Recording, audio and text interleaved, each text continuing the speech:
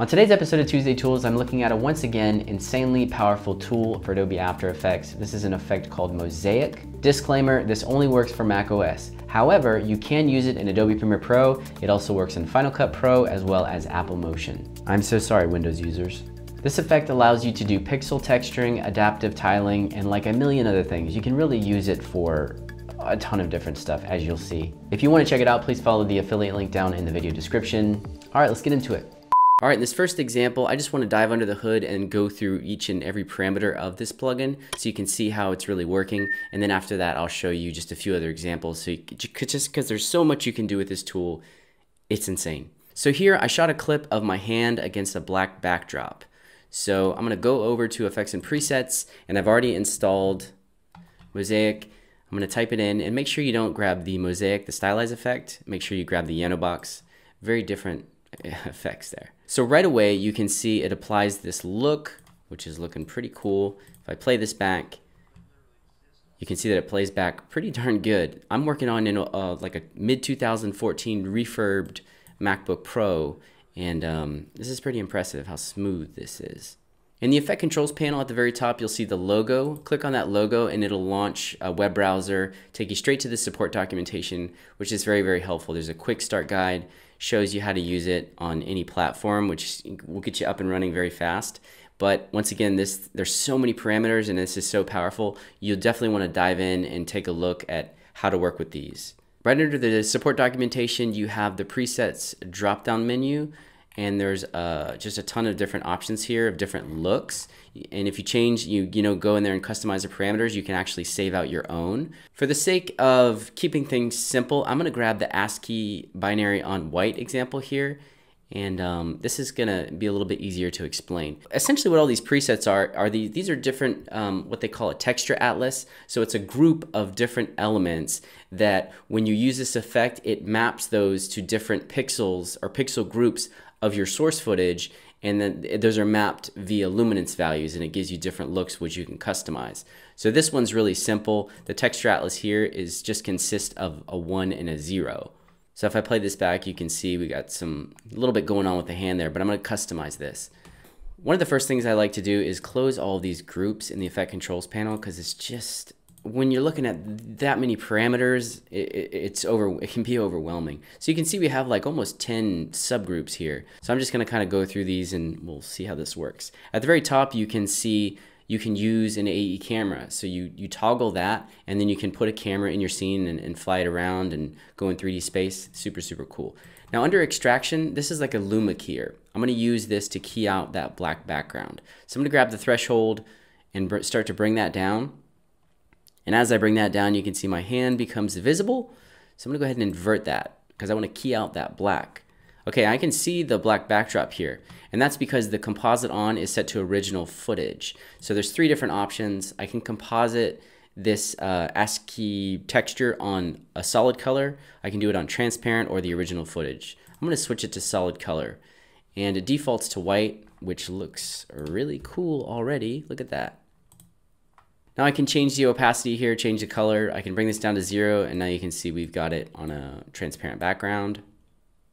But there's still a white color in the back of each of these cells. So these are like cells. So I can turn the opacity of those down or change the colors of those a bit later. You'll be able to see that. Now under tiling, you can really adjust the look here. So it's set to uniform. You can toggle that on and off, and then you can adjust the density and the adaptiveness. So if I bump up the density, let's just bring it up to like 5. You can see now it gets totally different look here. With adaptiveness, it's set to 0. So if I start to bump this up, you can see we're getting different size cells here that are adapting to, I assume, those luma values of my source footage of the hand there. Because you can see around the edges, they're small. Toward the middle, it gets a little bit larger. Okay, next up is the material subgroup. A bunch of parameters in here, super overwhelming. I'm scared. Okay, I can preview the texture. And again, this is a really simple texture. So the texture atlas, once again, is rows and columns. You can create a custom texture atlas, which you can use, which I'll show you how to do later. This is just two columns and 1 row. Is that right? Or 2 rows and 1 column? Whatever. All we have is a 0 and a 1. So it's going to, based on the luminance value of that source footage, it's either going to map the 0 or the 1. Super simple. I can switch the texture from ASCII to graphic or custom texture. We'll go into a custom texture later. There's different ways I can modify this. The padding, I can adjust the font type. It gives me some info on the cell, the width and the height of that. Next up are the material colors. There's two different color modes here. You have raw and custom. So this allows you to change or colorize and change the parameters of the individual layers of these different cells here. So if I go back to the support documentation, you can see here that there's a material front color, back color, you have the back color of the cell, and then the original image as well. You can make adjustments to all of that, or you can keep it at the default if you leave it to raw here. If I bring up this colorize parameter here, you can see it blends it in with the original footage. Now if I go back up to extraction and I switch this to composite on transparent, once again, I'm going to turn on transparency here. You can see that the backs of these individual cells are not transparent. So you can change this to custom, and as I change this to custom, suddenly you'll see now they are transparent. It's really hard to see it, but you have that white there. I turn that back off. Now you can see this is properly transparent. And I think it actually changed, yeah, it changed the text from black to white. And I can change that back if I want, but I'm perfectly fine with that. But now this is proper alpha. So now I could, export this out with an alpha channel, bring this into something else, and just, you can go crazy. There are literally so many different things you can do with this. It blows my mind. And if you want to go crazy here, you can change the opacity of each individual element. You can see that the back color opacity is set to 0, but you even have options for contrast, gradient, yada, yada, yada. I won't get into the specifics there. Next up is the mapping subgroup. This is where you choose all the specific parameters of how you want your texture atlas elements to be mapped to your source footage. So first up, you have a balance. It goes from 0 to 1. And this is going to allow you to favor different elements of your texture atlas. So if I bring this closer to 0, you're going to notice it stays, it picks only one aspect of my texture atlas. And if I go up toward the higher end here, toward 1, it's going to stick to those zeros. Now, if you have like a texture atlas or a motif with like 16 different elements, you'll see that it chooses and leaves out specific ones. So I'm going to bring this back to 0.45 because I like the mix here. Now, once again, these are added or these are mapped via luminance values. So if I'd like to mix that up, I can add noise, and this is going to allow me to just, make it a little more dynamic, mix things up a bit, but I don't need to do that. I already like the way that this looks. Now, if I toggle the alpha, once again over here, you can see there's this cell back color. Right now, it's a specific color. If I turn the opacity up here, you can see now I can specify that. I can even use an image source. So, man, there are a lot of options. If I'd like to randomize this once again, I have a cell index offset. I can offset that as well. So you can animate that. So if you have like a still image and you want to bring some motion into it, you can animate. That's one parameter you can animate. I can stretch the texture as well. You can see, pretty cool. There's this group called wireframe. If I enable this, this allows you to see, if I zoom in here, you can actually see that there's a grid. And each of these individual cells now has a wireframe. I can solo that so you can really see it. Check that out. And you can change the wire type. So you can change it to all these different things, quads of 4. You have crosses. I'll turn that off. I'll go into a specific example of that later. You have a bunch of transformation properties. You can scale it, do all kinds of cool stuff. Under rendering, you have the anti-aliasing. You have a motion blur that you can turn on. And then your mapping accuracy. What the hell is that? Okay, so I gotta have a map example here. So I've got this map of France. I'm gonna drag it into a new comp. It's a simple solid color here. It's just the country border. Now I wanna show you how I can use the mosaic effect with a bunch of other effects and how dynamic it is. As if the number of parameters in this effect wasn't already enough to wrap your head around, but it can work with a ton of other effects. So I created a custom texture atlas here. So this is Léa Seydoux. She's a French actress. If you haven't seen her movies, they're fantastic. Go see them. She's one of the best actresses in France, next to Juliette Binoche.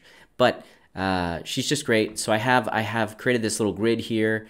It's a PNG on transparency. There are 4 different photos of her, and this is going to be these are going to be the elements for the mosaic that I'm going to create. You can see it's a simple grid of 2 columns with 2 rows.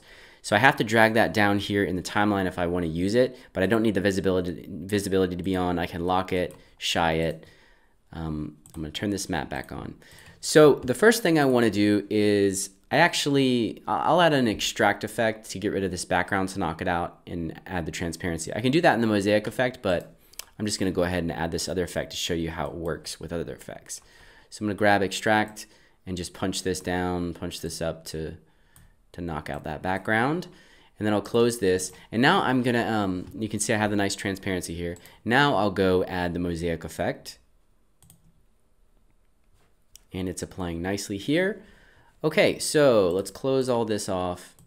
Now I'm going to quickly run through the parameters here. I'm going to be pretty fast because I don't want this tutorial to be like 2 hours. So the first thing I need to do is I need to set my texture. So I'm going to go down to Material, and under Texture, I'll go to Custom Texture, and this is going to allow me to set the custom texture here, and you can see it allows me to choose a layer. So I'll use my Léa Seydoux Texture Atlas 1, and it applies it, but it looks horrible. I need to customize this. Well, first off, we can see that it defaults the numbers of rows and columns to 4x4, and we need 2x2. So I'll go 2, 2. Okay, that's looking better, but you can still see it's all squash. There's a bunch of problems. So to take care of the aspect ratio here, let's go to tiling. And all you need to do is turn off uniform, and that's going to snap that into place and make it look a little bit better. We'll mess with the density and the adaptiveness later. I want to take care of all these other issues. So it's looking really dark. So if I go to Material Colors, I can turn down the colorize because I think it's trying to use the colors of the background as well, like blend them together. I don't want it to do that. All right, that's looking good. Now I want this texture, these elements to be on alpha. So if I go to mapping, right down here, cell back color, it's set to black, and the back opacity is all the way up. So I'm just going to simply turn that all the way down. Now I can see this little wireframe here. So if I go to wireframe, I can disable that. And now you can see we're starting to get somewhere. So let's go back to tiling and start to play with this. I want it to be more dense. So let's go up to something like 8. Now check this out. Great. Looking great. I can play with the adaptiveness if I want to make, more. But the thing about this is the fact that my map is a solid color. So this works off of those luminance values, so it's not having a lot to play with right now. So when I mess with the adaptiveness, you're always going to have these tiny little ones near the edge of your alpha, and near the inner points, it's going to get larger. So that's not very dynamic. If this is the look I want to go for, that's great, but I want to change that. So what I could do is I could come down here to mapping, and I could add noise and play with the noise to break that up. But one cooler thing to do is I can add a fractal noise to this map, and basically Mosaic will pull the lumen information from that fractal. So I'm going to right click here, go to noise and grain, fractal noise. You can see now we have the fractal here, but I messed up our mosaic, and that's because it's below the mosaic effect. So again, render order, I need this to be above mosaic, and then you can see, ooh, something cool is going on here, and that is we have a ton of little Léa Seydoux heads. Now I want to get rid of the background here, so I can go back to mosaic, extraction, and I can choose composite on transparent, and that should knock that out. So it's still reading it, but wow, now we have a pretty cool thing here. Let's go to transform and scale it up by 2. Okay, and it looks like we've got all 4 heads. There's one, there's another, there's another. And now not only can I play with all the parameters here, I could go back into tiling and play with this, but watch what happens when I go to fractal noise and I play with the brightness. Watch, boom, boom, boom, boom, boom. As I change those luminance values, it's gonna change what I've got going on over here. So if I want to create some kind of animation, I can animate these transformation properties in Mosaic. I could animate the fractal noise, brightness, or contrast. I can animate the cell index offset here. I can animate the tiling parameters. So if you're doing explainer videos, this would be great because let's say you're talking about a war in a country, there's a country that creates a lot of weapons or something. You could have a texture atlas of a bunch of different weapon icons and then show that and then have some graphs. I mean, the possibilities are quite limitless. All right, I'm gonna give you another quick example that shows a few different ways that you can use this effect. It's really cool. So here I got this clip of this rocket tearing through the sky, through the clouds here. Downloaded this from Envato Elements. So if you want to check out Envato, they got a ton of great stock footage and graphic elements. You can follow my affiliate link down in the video description. Okay, so I'm going to drag this clip into a new comp here, and I'm going to apply the mosaic effect using adjustment layers. So I'm going to go to New Adjustment Layer, and what I want to do first is I want to add an overlay. So I'm going to give it like a UI feel. So I want to add a few overlay elements. So first off, I'm going to go to Effect Controls with this adjustment layer. Right click, go to Yellow Box, Mosaic. Okay, so it defaults to this like pixelated look. I'm going to go to the presets here, and I'm going to scroll down. There's like a ton of different stuff I can use here. But I want to go with these cool crosses down here. They have a wire cross overlay. Let's grab the white one. Okay, so now we got these crosses here. Oh boy, so many parameters. So many parameters. I am very anxious. I'm going to go to Extraction, and I'm going to composite this on the original footage. And now right away, check this out. We have this cool cross overlay that's going to track. So as the rocket like flies across the screen, it's like we have this computer thing that's like tracking its location. And the bonus here is we don't have to do any motion tracking. Ew, motion tracking. All right, so that's a quick element that we added in no time. I'm gonna rename this adjustment layer. We'll call it crosses. And then I'm gonna duplicate it. And I'm gonna call this one, let's call it like quadrants or something. I don't know how to spell quadrants. Okay, for this one, I'm gonna go down to the wireframe options here. So essentially what's going on with these crosses, it's a simple wireframe that's enabled, and under wire type, they selected crosses. So if I switch this, let's switch it to like 4 triangles. So now we get this cool like wireframe with the triangles here. I'm gonna turn the opacity of this one way down so we can still see the crosses. Let's see here, maybe bump up the thickness a little bit. And if you could throw a glow on here, this would look really cool. Okay, so now we've made the overlay a little bit cooler. I could go crazy. I could add like 9 of these to make it look really cool. I'm gonna add a new adjustment layer. Let's say we want our interface to glitch out a little bit. So I'm gonna add a new adjustment layer, and I'll rename it Glitch. And let's go ahead and add Mosaic again. It has this pixelated effect here, which I'm gonna go ahead and go with. Too many parameters, anxiety, anxiety. Let's bump the density up and turn this way down. Okay, so now we have this crazy pixelated look. I'm gonna go down to transform, and let's zoom way in. I'm going to turn off uniform scaling, and let's go ahead and add a keyframe to X scale. And well, let's just bump the X scale up a little bit like that. Okay, and then I'm gonna go like 2 frames, and then I'm gonna crank this scale up, this X scale like way up like that. Grab both of these, and I'll toggle hold keyframe, and then I'll go maybe another 2 keyframes. And now I can trim this clip. And now what do you know, I've got a little glitch.